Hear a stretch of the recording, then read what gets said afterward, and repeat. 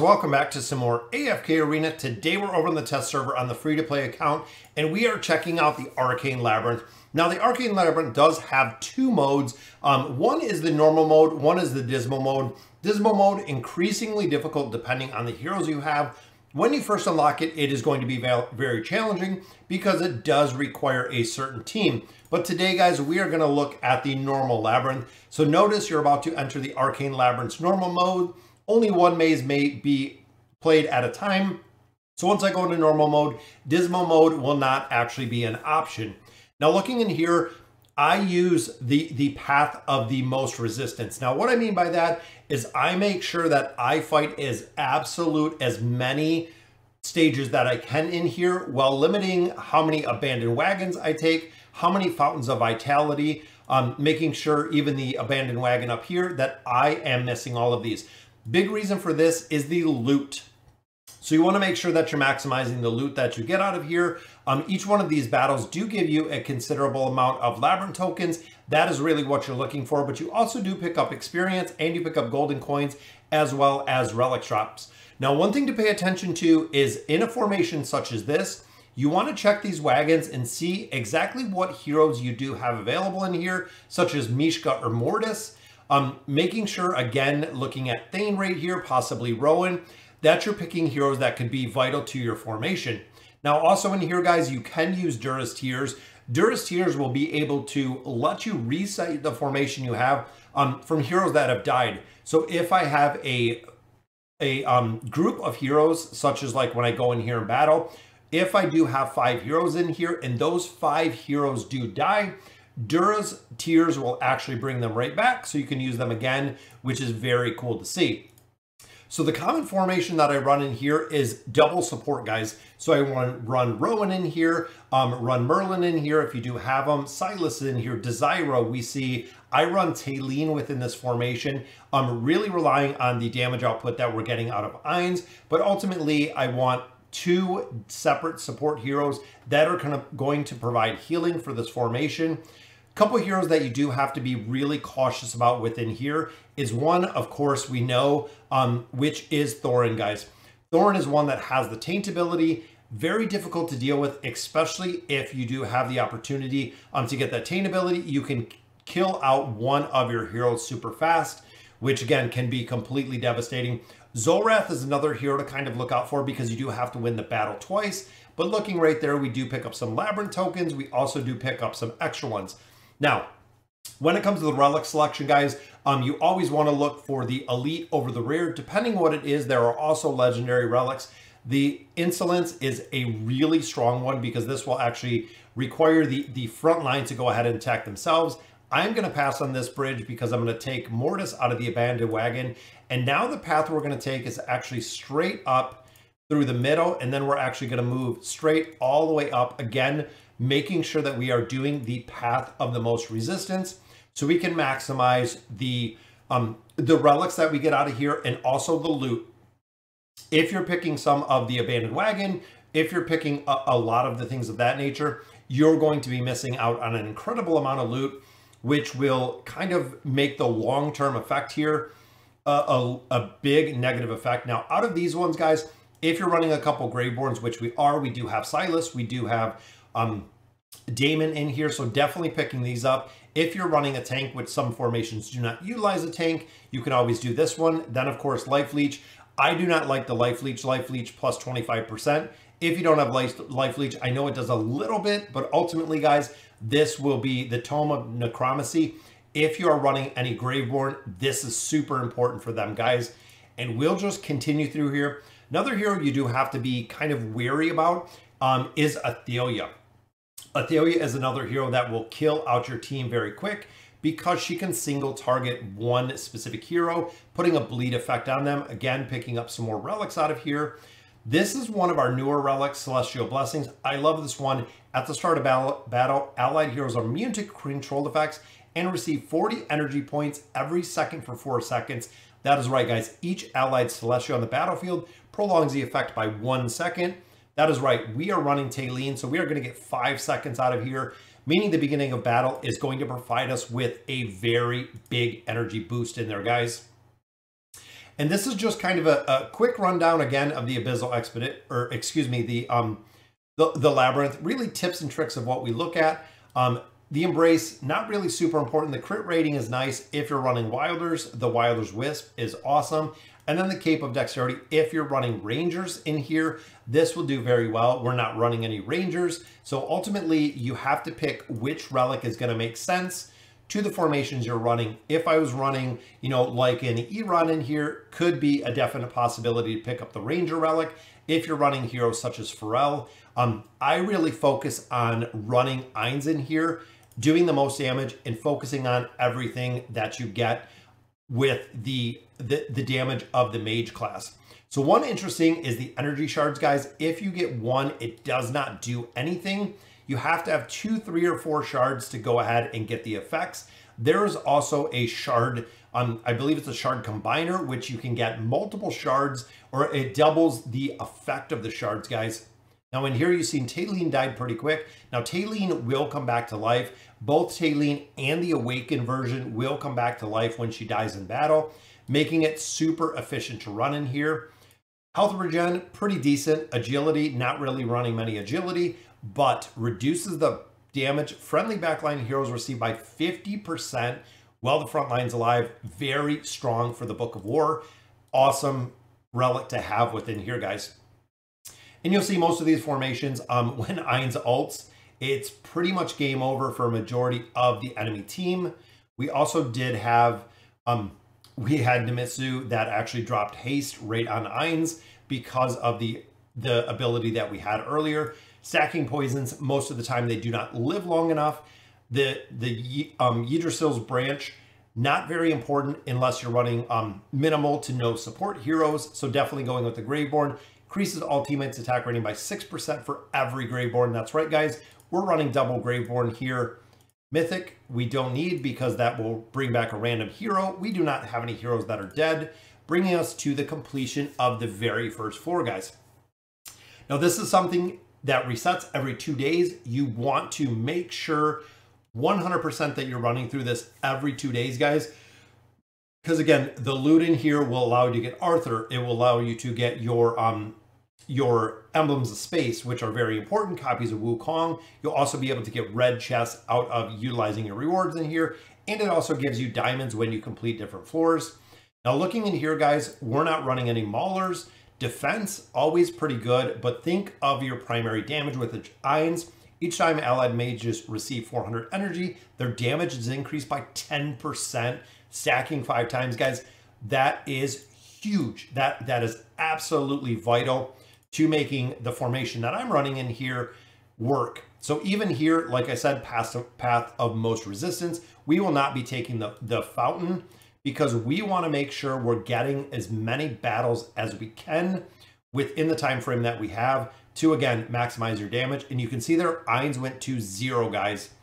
Absolutely got destroyed right there. That's what happens a lot of times with some of the heroes that you're fighting. This one, we have Rage Spike, more damage. The friendly central backline normal attacks remove a majority of buffs. Now, this is a really big one with the Dispelling Arrow because of Brutus and their shields.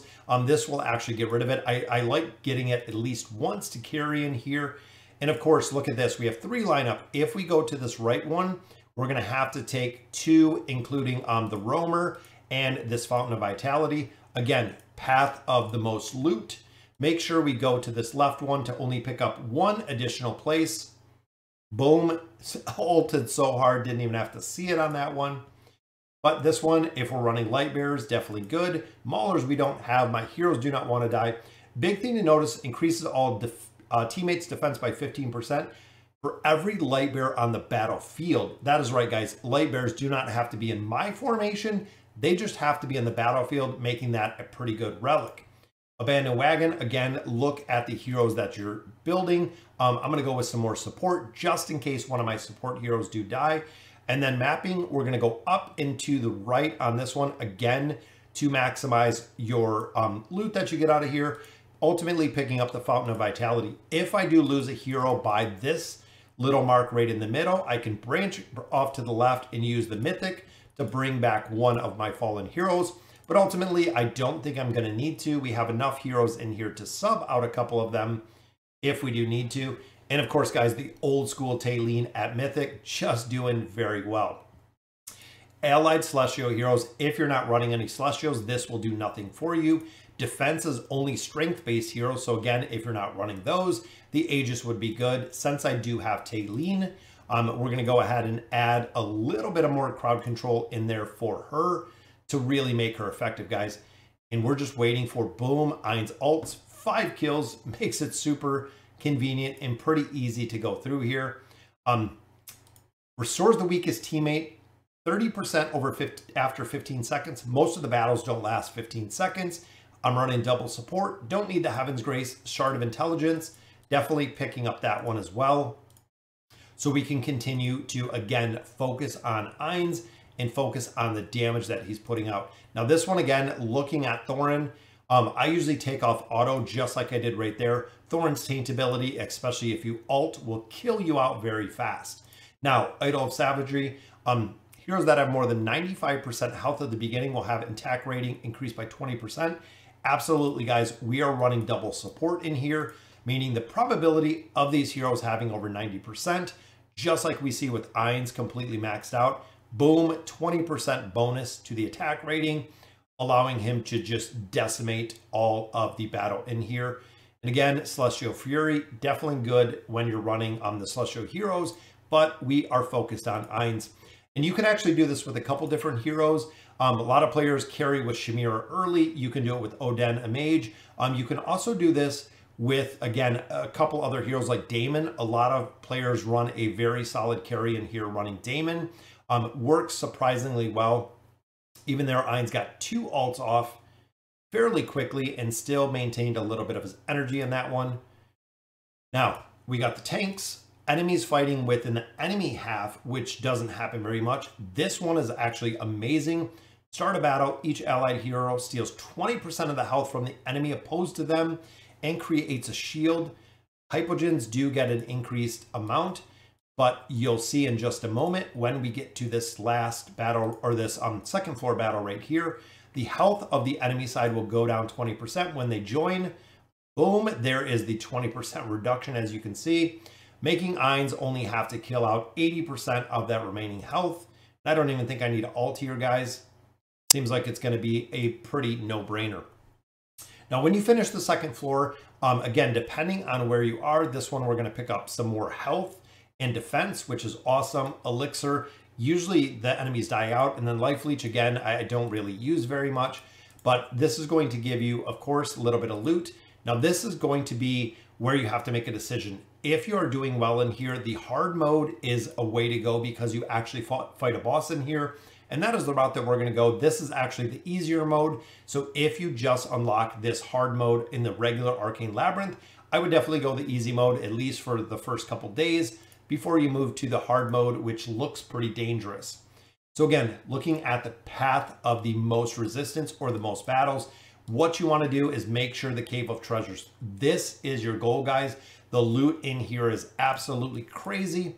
So moving over, we can use the Mystic or the Fountain. We do not want to use this Dark Wagon. If you defeat this hero, you get it. Very tough. Most of the times you do lose heroes when you're fighting the Dark Wagon. There is no reason to really ever use it because it is very, very hard to defeat. Now, one of the things I also don't use in here is the Roamer. I save my diamonds specifically for summons or for stargazing. I don't use them to buy red chests. Out of here, I don't use them to buy loot. Now, out of here, deal more damage the lower your HP falls. I do not use that because, again, I'm running double support. Defense is always good, but causing a random enemy target to take more damage, absolutely, guys. I want them to take maximized damage. Like I said in here, I do not buy these with diamonds, even with the red chest at a discounted rate. I would save my diamonds for summons because that's actually quite a few diamonds. So we're going to go with the Fountain again.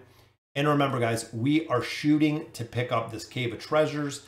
That is what we are really focused on right now. To continue with the clearing here. Boom, got to be careful of Brutus. Remember, see, you can pause it right there. If you look at Brutus, guys, just tore us apart, as well as Kelthar. So Kelthar will actually come back as the spectral form. The spectral form will burn you down very, very fast, guys. Even here, I'm hoping, see, we still lost Silas. And that was the spectral form and how much crazy, insane damage that he does. Big, big relic in here, guys. Sunstone, Moonstone absolutely are a big priority. Just like the Fire and Icebringer, absolutely taking those priority number one. Now, we lost a support hero. We're going to have to drop in Rowan. We did pick up Helios and we did pick up Mortis, but ultimately when you pick them out of the wagon, they're not as strong as the regular ones that you use, meaning you'll see a lot different build.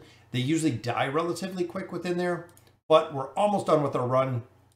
Don't have any Wilders in here.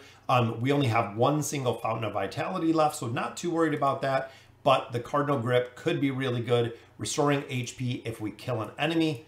Absolutely want that, guys. Also keep in mind when you're looking at the camps, this one we have Alna and Oden, two very tough combinations, especially with Grez. This one a little bit easier running Hendrik and Gorvo. I would definitely go this route just because looking at the two camps, this one is definitely easier. Aileen, of course, dies a little bit, but when Ainz ults, boom, that usually takes down a majority of the enemies at that point, guys. All right, so we got a couple more here. Frontline defense. We do have that health regeneration. I'm going to go with the front line, trying to keep them up and alive. Now, Cave of Treasures, this is a Riz boss, which is just like the guild boss, but ultimately you can usually kill him pretty quick. Again, the support is going to be kind of relying on there. He does have the buffs from some of the relics that we have, meaning that he is losing a lot of HP really fast. Didn't even get to ult. Taking him down pretty quick. Boom, 316 million damage on that. And we wanted the lab tokens. Definitely one of the strongest things to get out of here. Again, be careful of this one, guys. You have Thorin, you have Kelthar. Kelthar is even running with the plus 60 engraving, meaning the probability of us losing a hero in here is relatively high. Even when we get the ult off, because we're going to have to kill Kelthar twice, or we're going to have to kill Thorin twice. We're going to have to make sure that our Ainz is staying alive through the immunity factor. We just killed him once. Take off the auto. Killed him. Still looking pretty solid on the team, guys. If you would have lost a hero in here, critical strike, we already got some more HP and defense, so we will go with the Shadowfall critical strike. If we did lose a hero, we could hit up the Mystic. We could bring the hero back. Ultimately, Fountain of Vitality is the way we're going to go. Then we have the boss. So this is the final battle, guys. 3 floors of the Arcane Labyrinth, 3 floors of the Dismal Maze. Boom, we got an ult, which pretty much killed everybody, making this a pretty clean run. As long as Ainz can ult a second time, cleans it up very easy and smooth. These are what we're looking for, poke coins, plus we picked up some extra diamonds. Awesome. Also did get some heroic merit, meaning that we're going to be able to get some rewards out of the shop. And our final chest here, guys, gives us, of course, elemental cores. Absolutely love the engraving mats, as well as some other loot out there. We finished this 74 times already, and that will conclude it for the Arcane Labyrinth, guys. Just a quick tips and tricks for a lot of new players that are relatively, that are newer to AFK Arena, newer to Labyrinth. A lot of players have been asking for this. So, guys, let me know in the comments what you guys think. And as always, thank you guys for watching.